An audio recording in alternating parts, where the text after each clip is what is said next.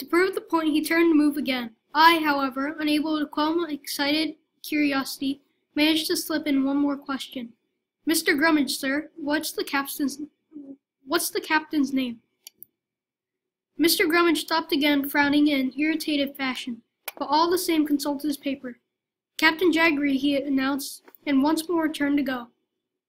The author interested me by already adding a very pessimistic character, Mr. Grummage, opposing Charlotte Doyle's excitement of questioning Mr. Grummage.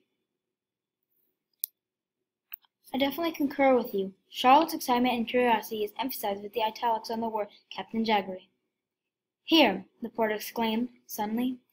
He had both come up close and overheard our talk. Both Mr. Grummage and I looked about. Did you say Captain Jaggery? The porter demanded.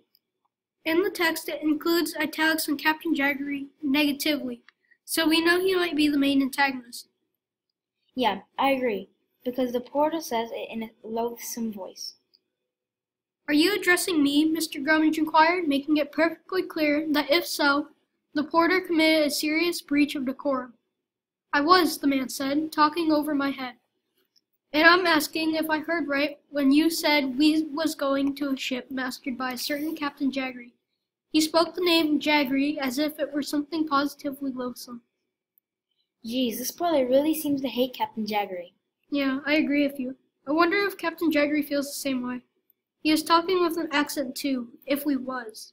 Sounds very British? I guess so. I was not addressing you, Mr. Grummage informed the man, but I hears you all the same, the porter went on, and so saying he swung my trunk down upon the deck with such a ferocious crack that I feared it would snap in two. I don't intend to take one more step toward anything to do with Mr. Jaggery, not for double gold, not one more step.